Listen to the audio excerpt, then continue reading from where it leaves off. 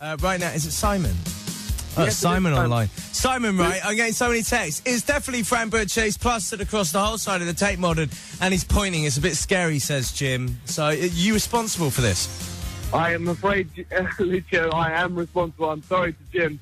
But we're promoting our film, Jack Says. Okay. Which was Mike Reids' last film that he actually completed before he sadly passed away last year. So it's all my doing, and Mike Reids was a wonderful man, and he was great, and just, it's a real London story, so to have it with you guys and, the people seeing it was fantastic, and I just can't encourage enough people to try and see it. Well, I tell you what, it's a brilliant marketing stunt, because all we've been getting is loads and loads of texts from people about it. So when's the film out? The film was out today, and if people want details of it, they've got to go to www.jacksays.co.uk. That's jacksays.co.uk. All right, well, I tell you what, thanks very much for getting in touch, and good publicity, son. We like that. Congratulations.